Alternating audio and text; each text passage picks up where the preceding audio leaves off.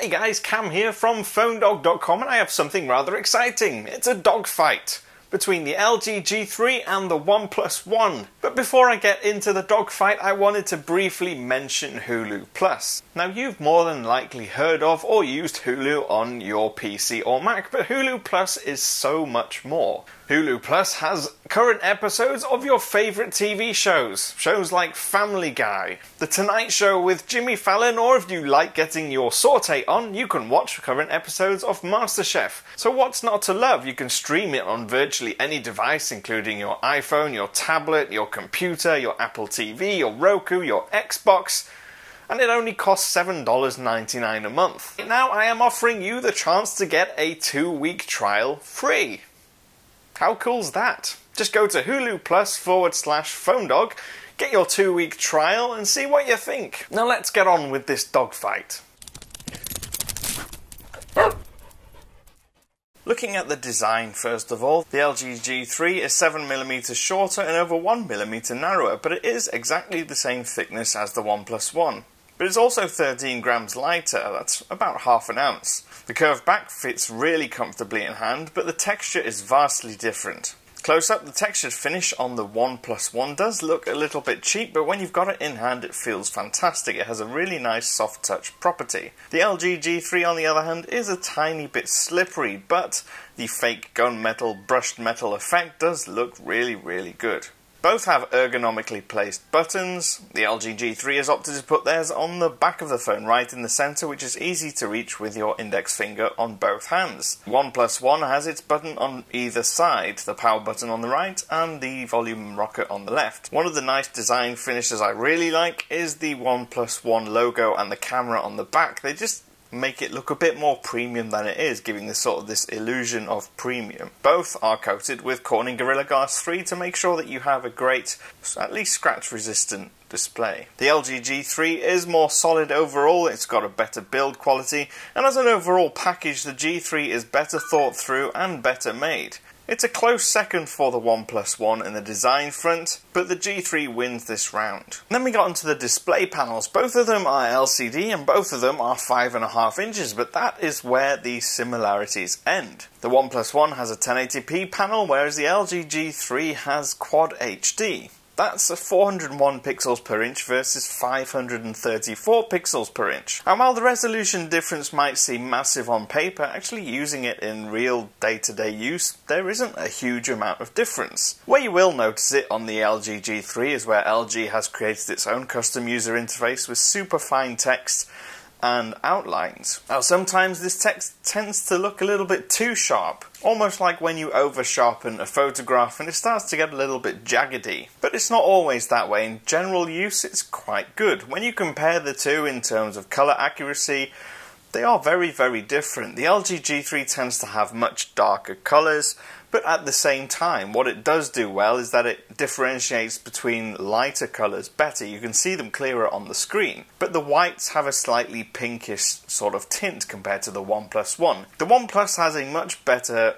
accuracy in terms of whiteness, but it does lack in contrast. And the colours aren't that vivid either, and that kind of gives it a sort of almost a washed out feel. Now it's not terrible, certainly not the worst display on the market, but compared to the G3 it does look a little bit faded. But then again, the difference isn't massive. Both of them have their pluses and minuses, but for media, photos and gaming, the LG G3 is a clear winner here. And then we get on to the performance. Now the model of LG G3 that I have has 2GB of RAM, whereas the OnePlus One that I have is the 3GB model. Both have got exactly the same quad-core 2.5GHz Snapdragon 801 series processor.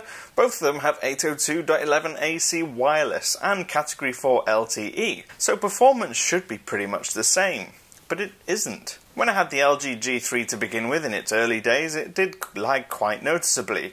The way it managed its memory and its launcher wasn't very efficient, so whenever you launched an app for an extended period, as soon as you went back to your home screen there was a noticeable delay in loading wallpapers and widgets and app icons. It's become a lot better since then, but when you compare it to the much more stripped down user interface of the OnePlus One and the performance that offers, There really isn't much of a competition here. The OnePlus One is buttery smooth, it's quick, it's fluid, it's fast, switching between apps doesn't really take any time at all. So on the performance side, I have to give this one to the OnePlus One. And then we get on to sound quality, and it's basically a tale of two speakers versus one speaker. And the LG G3's one speaker is actually very good for a single speaker. But because it's on the back, it's easily muffled and it's easy to cover up. But when it's not covered and you're facing it towards you, the sound is very loud. It's generally quite balanced considering it's a small speaker. The OnePlus One speakers are louder, obviously there are two of them. And you'll notice this when you're gaming or watching videos,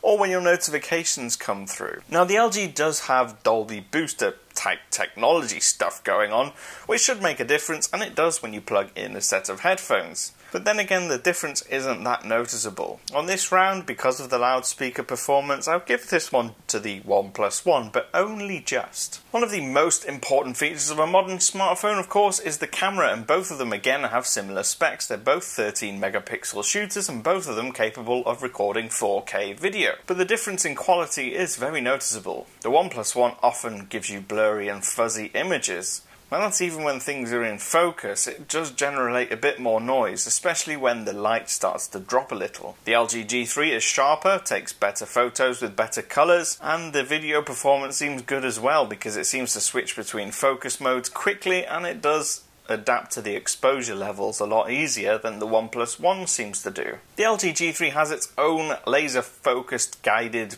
autofocus technology, which should make focusing really quick, and in most cases it does really well.